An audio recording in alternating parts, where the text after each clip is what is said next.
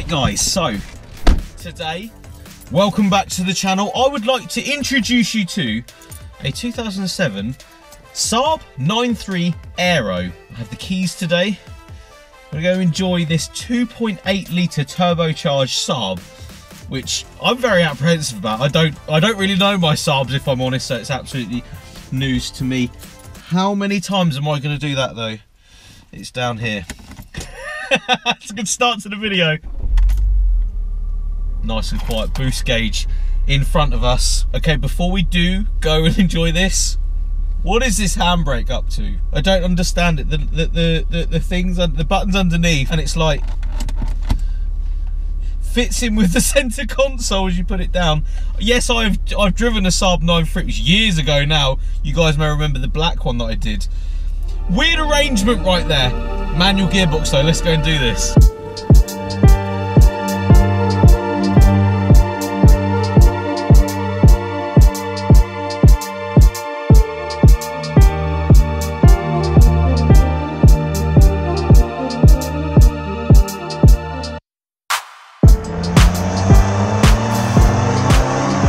Okay, so firstly, a huge thank you to Mike for letting me take his new addition out for a little drive today. Now, Mike did actually own the previous SAAB that's been on the channel, the black 2-litre turbocharged petrol engined automatic that I did for the channel. This is his new one though.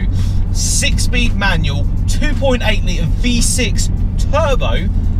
What I would expect to be the VXR Vectra engine, some sort of tuned down version of it. Running 275 brake from the factory with 400 foot-pound of torque in these. This one though, wolf in sheep's clothing, is a Hirsch edition. I think I said that right. Basically, it is what AMG is to Mercedes, Hirsch is to SAAB. They are the performance division, I suppose, from the factory. So this has a couple of performance upgrades that you wouldn't find usually on any other SAAB. So it's relatively rare for what it is, this car. These things would consist of the exhaust system, which has a very, very nice burble to it. Insert clip now.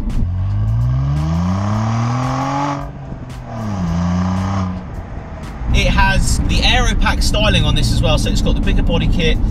It's got, you know, a front splitter, stuff like that. Makes it look a little bit better.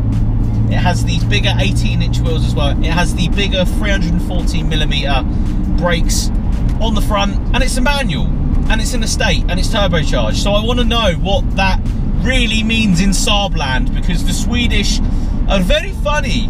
That's my best Swedish accent I can come up with. But if you were an architect and you needed to get to your architect meetings in a bloody hurry, I think this is the SAAB that would be for you. It has quite a good bit of get up and go, you know, even at the national speed limit you put your foot down, and it's got a good bit of power behind it. These are actually factory lowered as well, which I can tell this feels a little bit stiffer than the last SAAB that I've actually driven. Third gear, good bit of pull right round in the revs, revving out to around, you know, 6,200 RPM on these. It's definitely got some get up and go, considering what this is. It's not really supposed to be a performance car, I don't think.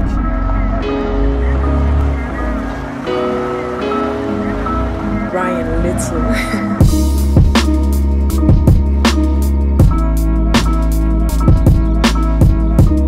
Just stopping at one of my local pubs. It actually looks quite good in the car park, doesn't it? There is a sense of SAAB about it, don't get me wrong. But I do like the Aero. The Aero is one of my favourite parts. The bigger wheels as well. I've been told that they're about £1,000 to get hold of, to put on your 2-litre turbo. You know, maybe you wanted to put one in 2-litre turbo. It does complement the car quite a lot. There's a huge difference in styling, I think, especially between this one and the black one, the 2-litre turbo that I did. And considering you could probably take this anywhere and still look pretty good, style points are there, I think, on this one. The back end looks better than the front though, I think, with the twin X exhausts and the sort of clear rear lights.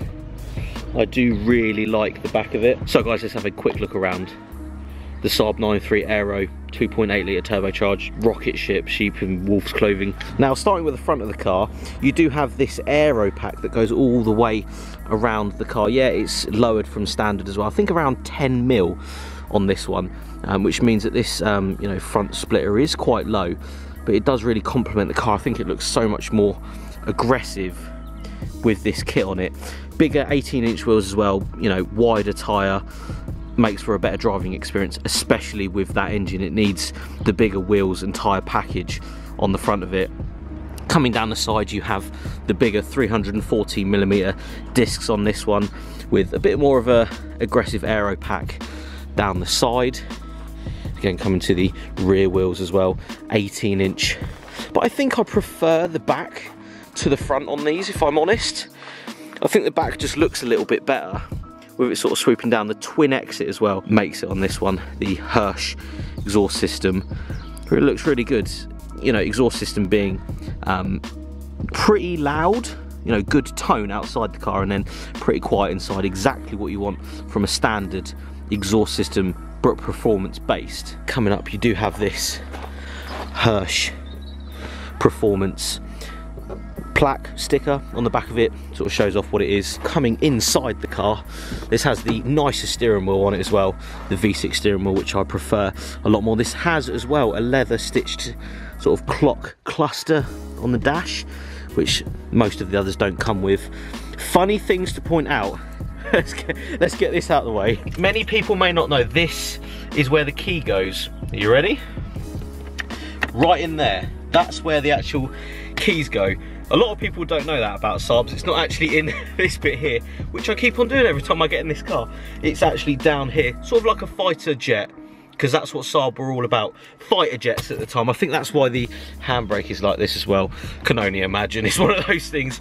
Other things to point out though, you do have the sat-nav screen in this. Now the air vents on this car are quite unique in a way. Let me show you, because this is the sort of directional position you can put them in, and it's squares or rectangles going actually down into the air vent to channel the air where you fancy it to go, which is a pretty cool feature. It's something that I'd never really noticed until I jumped in this one. Also, if you don't know about cup holders and Saabs, your mind is about to be blown.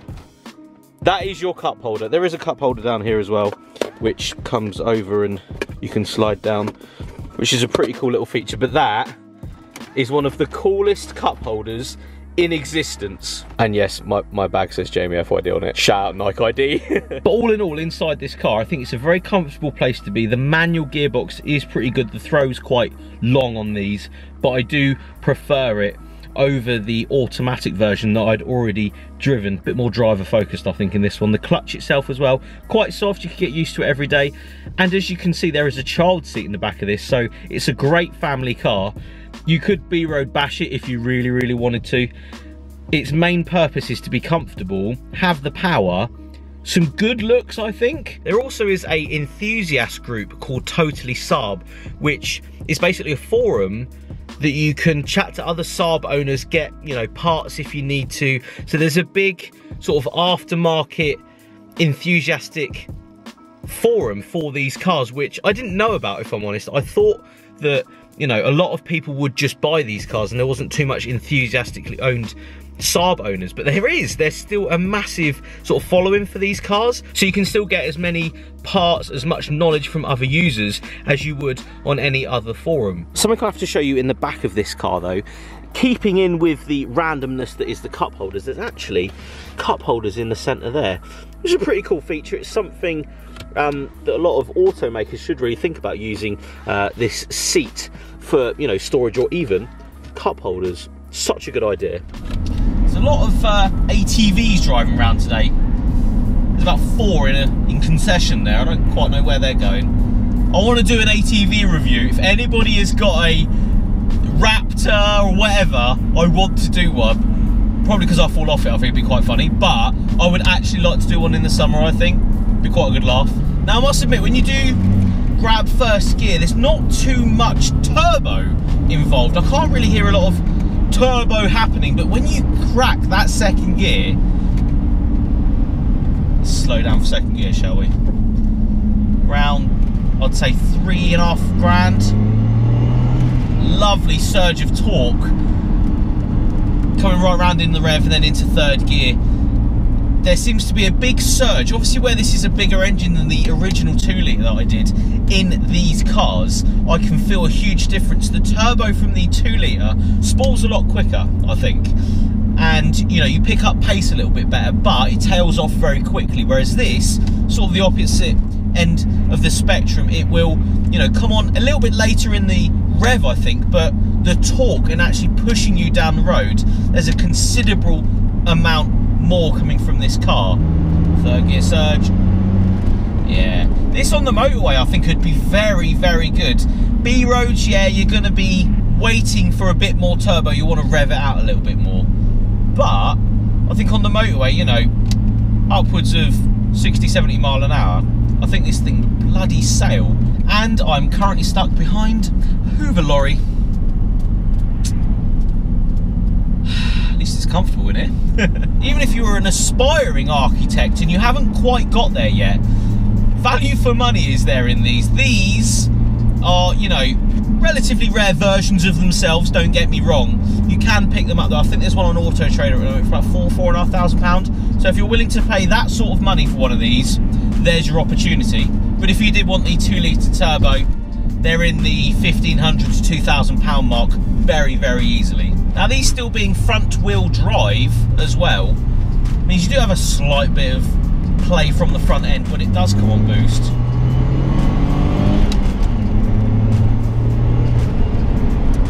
It's quite fast though for what it is. You feel very disorientated though because you're in a comfy position in the car. It's a comfy, nice place to be. And when you do put your foot down, second gear. That's the torque face right there. Woo. Yeah, she goes well. Okay, so overall thoughts on this Hirsch, I'm saying that right, aren't I? Hirsch, leave me a comment below if you know the answer, because I don't. But what are my thoughts on it after driving it around for a couple of hours, you know, enjoying this car for its intended purpose, I suppose. I don't think this was really supposed to be a performance car, but it's been in the hands of the Hirsch Performance division at Saab, so you've got to look at it as a performance car in some sort of way. Lowered ride height does mean it's a little bit stiffer, but it's still comfortable, which is a good thing. Still very poised, you know, considering it's still an estate. Front wheel drive means you get a little bit of skittishness from the front wheels, but it's relatively planted for what it is. Boost really only comes in second, third, fourth, you know, all the way up. So it'll make a fantastic motorway cruiser, I think. The huge positives are that the price on these is very cheap for what you get. You know, that fantastic engine, you know, with all this comfort, sat nav, you know, that's quite old, don't get me wrong, but it's still there. You've got everything you could ever want, really. It still does look aggressive. And I think if you're looking for something a little bit different that maybe no one else has got, that's, you know, an estate, you can still get kids in the back, you know, there's a car seat right there, so this is the family runaround as well. MPG wise, what are you going to be expecting? You know, Mike's getting around 27, 28, you know, on a good run, you know, around town, not really hurting it too much. When you are hurting it though, you're looking at 16, 17 MPG. It's a turboed V6, you're going to expect it. But great value for money in this one, and if you're in the market for an estate that's a little bit different and still got the comfort levels but a bit of power behind it, take a look at one of these, go and drive one and see what you think. But anyway guys, I'm going to wrap the video up there. Thank you so much for watching. If you haven't already, check out fydapparel.com. Caps and hoodies are there. Please support the channel. I really, really do appreciate every single bit of support that I get from you guys. If you haven't already, like and subscribe, and I'll see you all on the next video. Cheers guys.